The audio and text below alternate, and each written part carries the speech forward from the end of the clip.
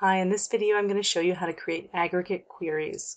So close any queries that you have open and let's go right away into create. So an aggregate query allows you to summarize the data into a more simplified view. So in query design, what we're interested in here is the total sales for all properties. So we're going to only add the properties table and we're going to pull in the sales price. We're going to use this totals row here, and that will add that here. And we're going to use a function to sum the sales of all of the properties. So when you save this, so right click and save, we're going to call this query total sales. Click OK, and then run this. We get a total of all of the sales. Let's go back into design view and format that to currency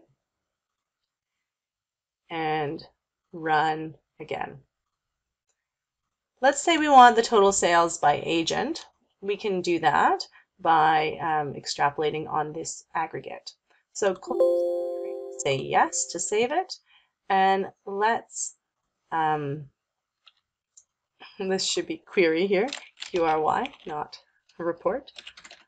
Let's copy and paste the total sales query. So copy and paste, and we're going to call this query sales by agent. And now we're going to aggregate all of the sales for each agent. So into design view, just add in the selling agent ID. So we're going to group by selling agent, and we're actually going to make that the first field. So I double click to add it. If I want to drag it over, I'm looking again for that. I'm just going to select it. So with that downward arrow, select the field and then drag it over. And usually it's a bit tricky. You can do it by dragging it on top of that gray line there. It looks like I've also scrolled over.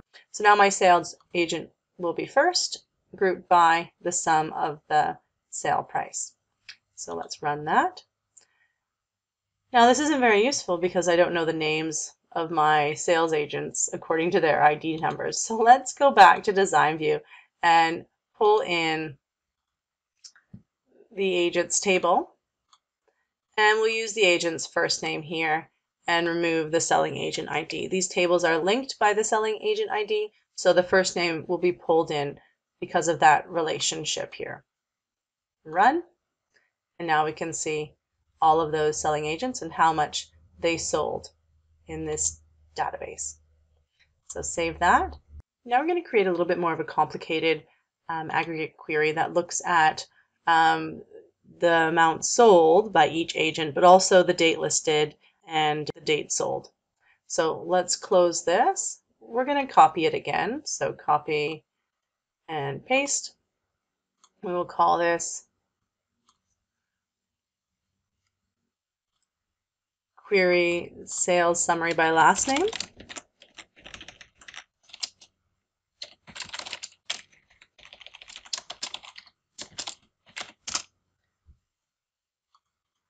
And in design view, we're going to have the last name here of our agent as the first field. So just drag that in.